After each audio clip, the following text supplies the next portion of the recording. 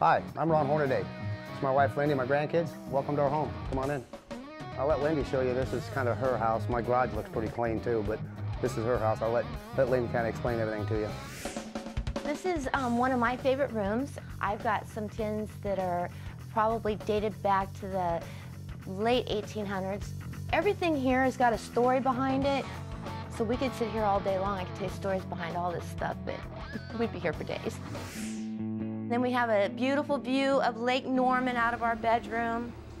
And then here's everybody's favorite room, which is my bathroom. And when we bought this house, Ron wanted this room to be like a hotel room.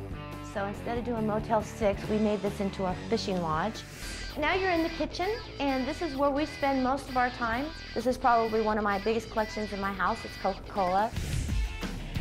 This room's special to Ron than just because of all the stuff in here. This is Ron's first championship that he ever won at Saugus Speedway. A lot of special memories because Ron's dad and my dad both raced against each other at that racetrack, so Ron and I kind of grew up at that racetrack.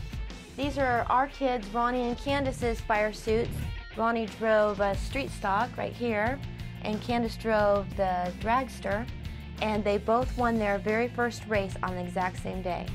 This is kind of special to me over here because it's my first championship with Dale Earnhardt Incorporated. My second one was 96 and 98. These are probably my most prestigious. All these are every division I've ever drove in, from Saugus Speedway to Southwest Tour, Winston West, NASCAR Crash and Truck Series, and Busch Series. It's the most popular driver. This case here is from Iraq. Everything we've done over there was really neat. It means a lot to me to even be part of that.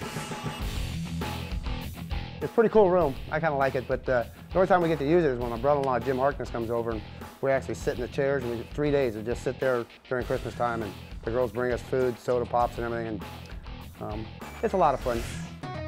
You guys already seen the house. Why don't you come on out to the backyard, and I'll show you the backyard. This is kind of like if you're having a get-together and you're grilling out, everybody kind of like stops on the lake, so they think we're having a party. So every time you hear Hornaday's having a party, it's just a get-together. Thanks for coming. I hope you guys all enjoyed it. It's been a pleasure having you guys here, and I'd invite you guys over, but usually everybody takes me up on it, but we'll catch you later at the racetrack. Thanks. Thanks. Goodbye.